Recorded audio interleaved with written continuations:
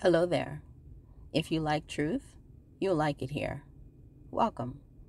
Dear Real Housewives of Atlanta and Married to Medicine cast of women, why are professional and otherwise educated women willing to act a whole fool for a few extra dollars? Full disclosure, back in the day, there was this show called Emily Owens MD that I used to love. It came out in 2012. I don't know what about that show made me take to it like I did, but I did. And I would tune in weekly like I was showing up for a job. That is, of course, until it was canceled. But, needless to say, when, a year later, I heard of a show called Married to Medicine that was premiering, I was ecstatic.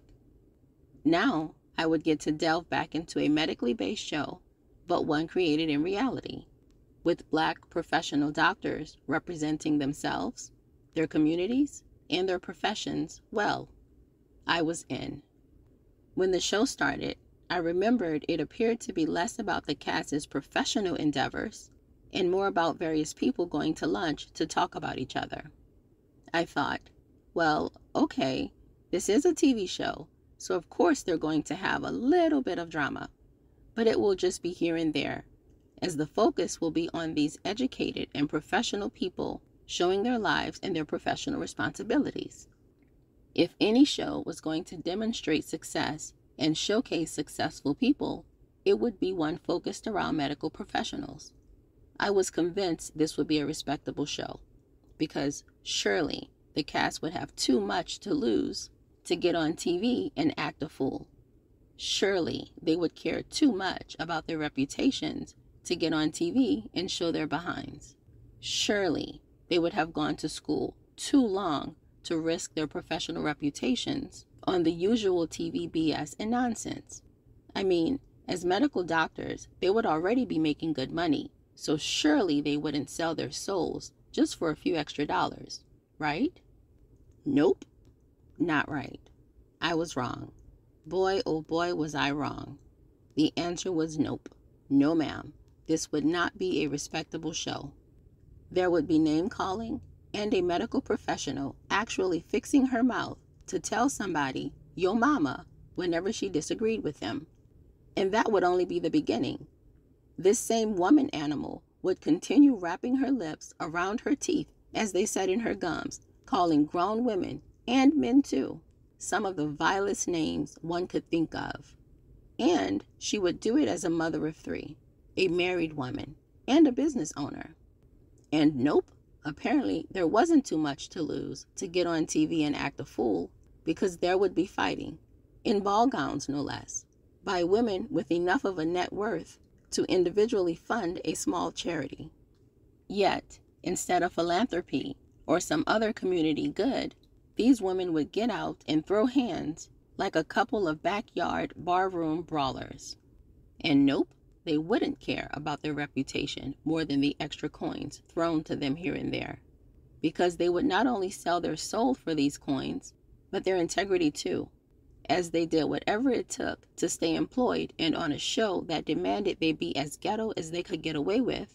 Instead of highlighting them as the creme de la creme, they should have demanded they be treated as. And those were the medical doctors.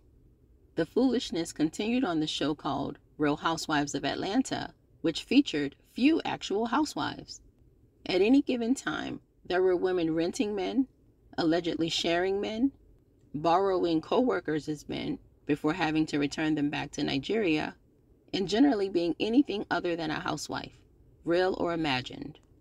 Real Housewives of Atlanta was just as raggedy as the first show, Married to Medicine, with their only demonstration of Black excellence being the women's ability to dress nicely as they went out to lunch to talk about each other behind their respective backs.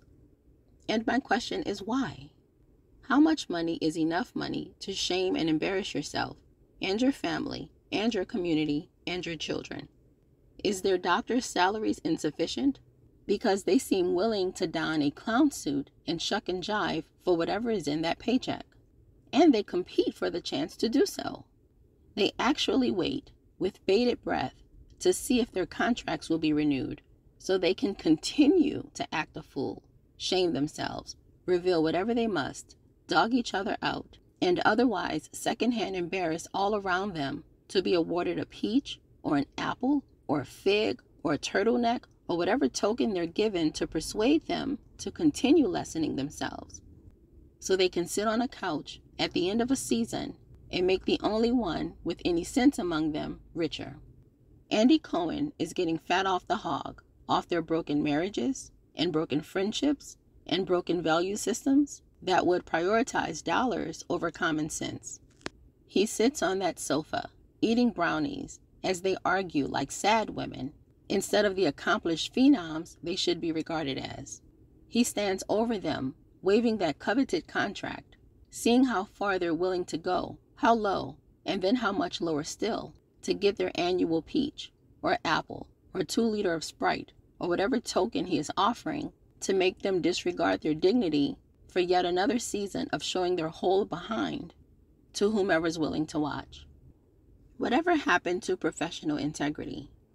There used to be a time our Black medical professionals were held in high esteem. Our young men and women looked to them as the beacons of light for the next generation, as proof that we have what it takes and can rise to the top with the best of them. Now we look at them as proof that an education doesn't equal class or sophistication. Heck, a medical degree from someone who looks like you doesn't even mean you're going to get quality medical care. Because, after all, according to Dr. Jackie, who are you to be in pain and need accommodation as you bring a life into the world? Get out there and work and slave, woman, get! Why are these women willing to belittle themselves so, season after season, just for the opportunity to come back and do it again? What's the reward? We can't say it's for a career, because they already have that. We can't say it's to make a better life for themselves and their family, because they're already medical professionals. So one can assume they at least make decent money.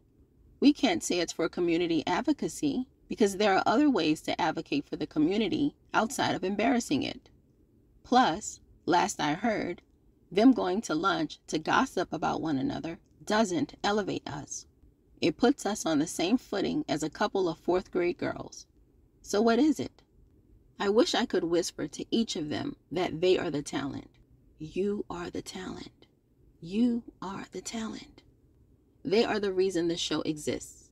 They are sitting around auditioning and being on their best behavior to get a contract for a camera crew to follow them around as they engage in foolishness, when they could just as easily get a camera crew to follow them around to showcase them excelling in their careers and professional endeavors, to show them practicing dentistry or obstetrics or emergency medicine, being great. But no, they'd rather wait to see if they'll be selected for another round of How Low Can You Go? Values Edition. This is not about race, but why they think they need a white man sitting on the sofa waiting to direct and discuss their foolishness and nonsense is beyond me. Do they know they're making him rich? Richer than themselves, in fact. And he doesn't have to show not one butt cheek, let alone his full behind, for the privilege. Why don't they see this? Why don't they know this? And again, it isn't about race, because whether the overseer on the couch was black, white, or iridescent, I'd still have a problem with a bunch of women acting like show ponies, waiting to be picked up to perform for the benefit of making someone else rich, and themselves look stupid and low class. Some won't know better. Through absolutely no fault of their own, some won't know better. But I would expect that these women would. I would expect that these women would know that they hold the power, since it is their lives that are up for public consumption. So why don't they take the wheel and steer their own ship?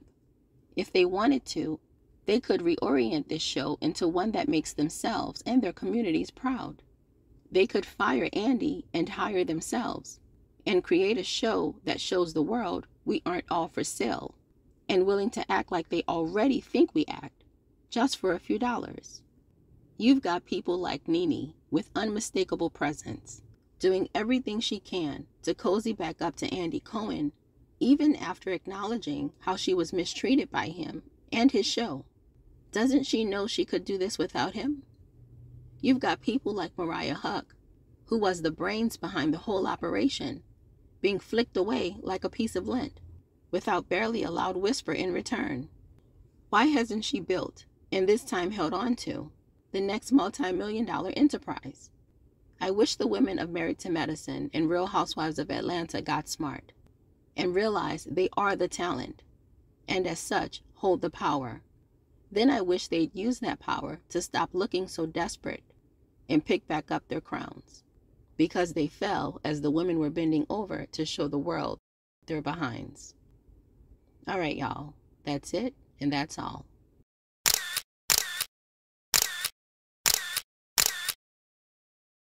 Hello there. If you like truth, you'll like it here. Welcome. If you don't, or if you believe in groupthink or bullying others into believing the popular opinion, then this isn't the place for you. So go ahead and just cancel me now. On this channel, we don't discuss my truth or your truth. We discuss the truth, and no topic is off limits. So, log in, like, subscribe, get comfy, and comment. It's nice to have you here. So let's talk.